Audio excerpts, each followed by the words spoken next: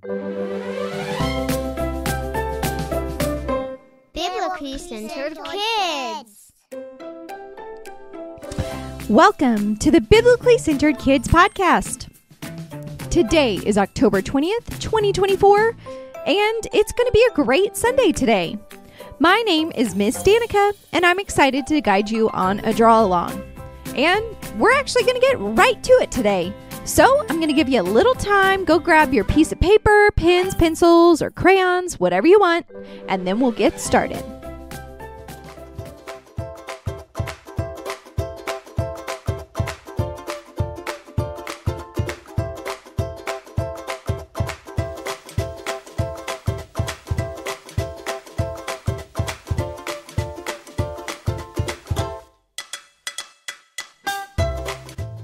So for today's draw along, we're actually going to draw a picture from our New Testament story this week.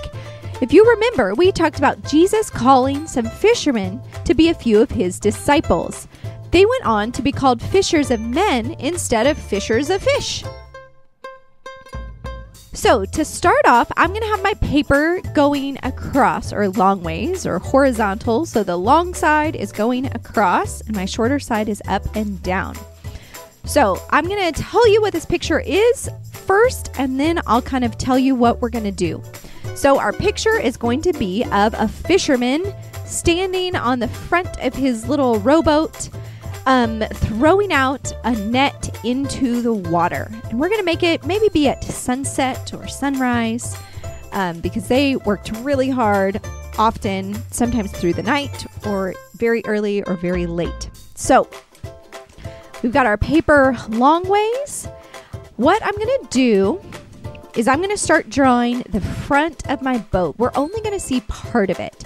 So I'm going to have the front of my boat coming from the left side of my page over to the center and back down out of the frame. So it's just going to look like the very front of my boat. It's just barely sticking up on my paper. That way we have enough room for everything else, okay? So I'm going to take my pencil. I'm drawing a line. Maybe about an inch, or if you were to take your thumb and put your thumb on the bottom of the page up about that tall. I'm going to do my line towards the center, curving up just a little bit to make the point of my boat. And then once I hit the center of my page, I'm going to draw another line from that one, and I'm going to draw it curving back down until it goes off the bottom of my page. So it's kind of like a weird triangle almost. So that's going to be the front of my boat where my fisherman is actually going to be standing.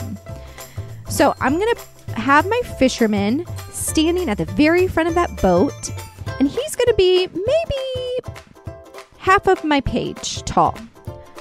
And because we're going to make it at sunset or sunrise, he's just going to be a silhouette.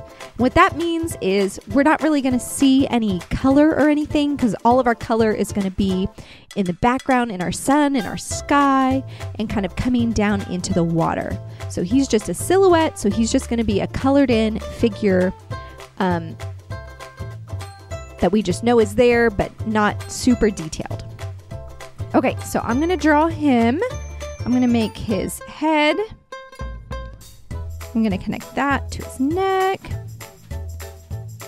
Have his chest or his back, because he's actually going to be throwing our net kind of to the back of our paper. And then his two legs, and he's kind of standing in that boat. So I'm going to maybe have his legs kind of bending as if he's standing. Okay, and his legs are going to be inside that boat, so we won't really see his feet.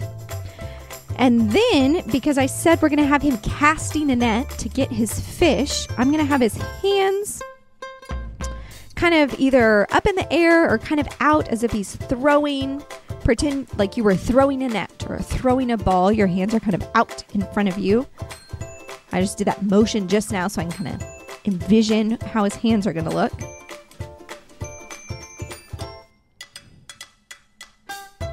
So I've got one arm and now a second arm.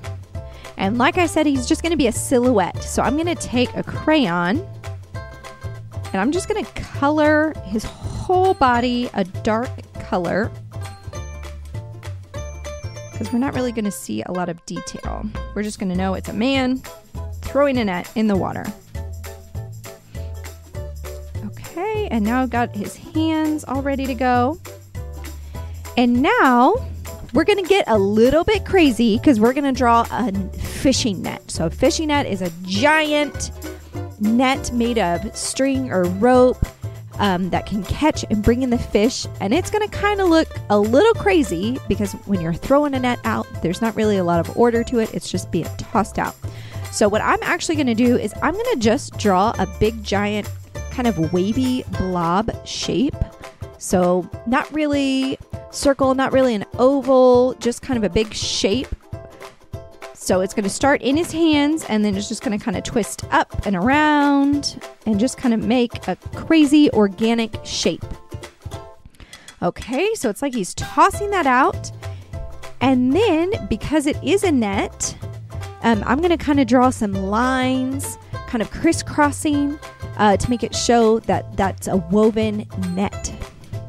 So I'm going to just kind of draw some lines all around. Make it look like it's a big net. So I'm drawing lines kind of diagonally and then diagonally across the other way. Okay, so I've got that cross hatching. So it looks like it's a big net being thrown out. And I forgot to draw our horizon line. I should have started with that. Sorry, guys. So now what we're going to do, because we have him in our boat and we have our net, but we don't have him placed in a lake. So I'm actually going to draw a line slightly below halfway, all the way across my page. And in the background, maybe I'll draw some little hills, kind of coming up from there, because that's going to be the landscape back there.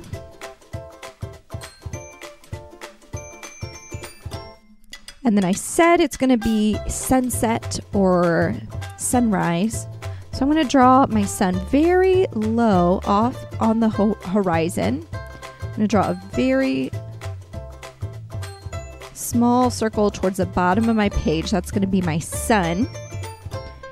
And then to show this is the water, I'm going to show a reflection. So I'm going to put kind of an oval in my water right underneath my sun. And so that way, when I color my page, everything I color on the top half, I'm going to mirror that or flip it on the bottom to kind of show the reflection in the water. And I think it's going to be kind of peaceful in my water, but I'm still going to draw kind of some waves and ripples. I think that'll add and help it really look like water. Okay, so that looks really good. And now I just need to color mine. How did yours turn out? Did it convey a fisherman casting out a net? Feel free to use your drawing today to relay this week's New Testament story to a friend or a sibling or a parent. And I hope you love it when you finish coloring it. I'm sure you did such a great job. Well, I can't wait for you to join us again tomorrow for a new week and a new biblical family virtue. Until next time.